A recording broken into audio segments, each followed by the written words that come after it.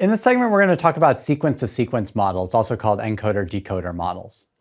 So we've talked about both language modeling and also classification, but there's an important class of tasks which look like mapping from an input sequence of tokens to an output sequence of tokens.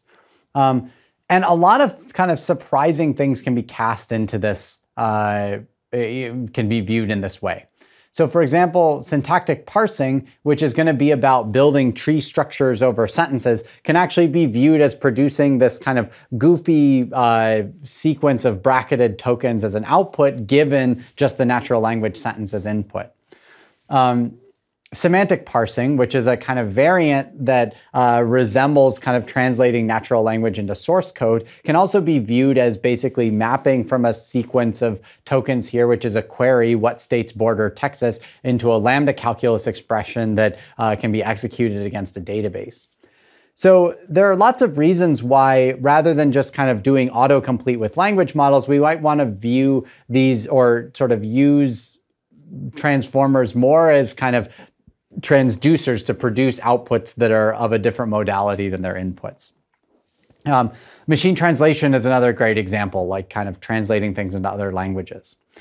And so what I'll say as a kind of note that conceptually, we're thinking about the inputs and outputs of sequence-to-sequence models as very distinct things, compared to language modeling, where we think about there's just one sequence and you're going to kind of crank through and autocomplete that sequence.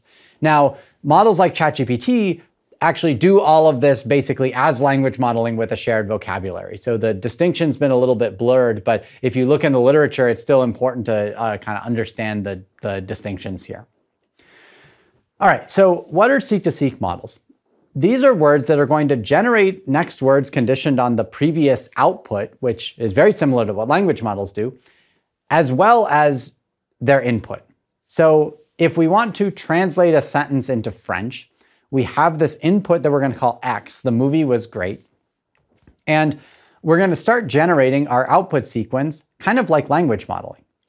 We're going to produce a contextualized representation, and then we're going to form a distribution via softmax over the vocabulary and get our first predicted token Y1. Now, critically, the transformer here is going to be able to look back, or for any sequence-to-sequence model, but especially for transformers, they're going to be able to look back at the input and do this generation conditioned on what's in the input. So we can write the distribution that we get out this way, which again looks exactly like a language model, but everything here is conditioned on X. And the other kind of key difference here is we actually have two models floating around, right? So unlike a language model where we have like one transformer, here we're going to have a decoder that has separate parameters and can actually have a separate vocabulary from the encoder. Okay, so how does this work? Well, it's very similar in many ways to language models, just with this kind of encoder block hanging around. So we're going to kind of generate the first word if we're doing inference. And then we feed that in to the next step of the model, just like language modeling kind of consumes the token for the next time step. And we're going to do that repeatedly until we generate a stop token. So unlike language modeling, when a lot of times we're just kind of happy to go on forever, here when we're doing something like machine translation, we have a notion of, okay, we're done and now we're going to stop. So that's a little more common to see in this kind of way of doing things. So just like in language modeling, we need to run inference up to a particular point in the computation graph, take the argmax, get the next word, and then feed that into, basically feed that into the next step of the model to predict the next output word. And this will kind of move along one at a time. The kind of key thing here that saves us time and makes this not be super slow is the fact that the encoder only needs to be run once. So the movie was great piece doesn't interact with the decoder, actually. The decoder looks back at it, but the movie was great is just encoded separately, and so we could just do that once in advance.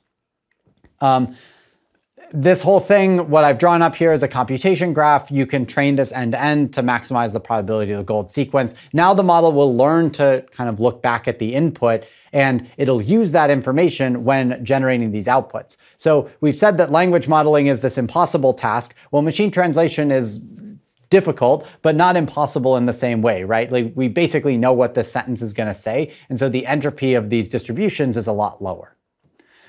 All right, so I keep talking about models looking back, transformers, etc. So the actual transformer, which we showed a little while ago, has this ability kind of baked in. And that's what's going on inside this unit here. So there is a multi-head attention component of the decoder that's able to look back at the representations computed by the encoder. So this includes, there's basically two steps of multi-head attention. There's one in the output for just kind of looking at prior things in the output. And then there's one that allows you to look back at the input as well. And otherwise, like, all the pieces here are basically the same. So there's nothing really new architecturally, but this gives you the kind of fully general mechanism that allows you to kind of model all of this stuff. And that's basically the kind of architecture that really is getting used for everything these days. You know, the kind of autoregressive models like ChatGPT can be viewed as special cases of this, but this is kind of the main idea. That's the end of the segment.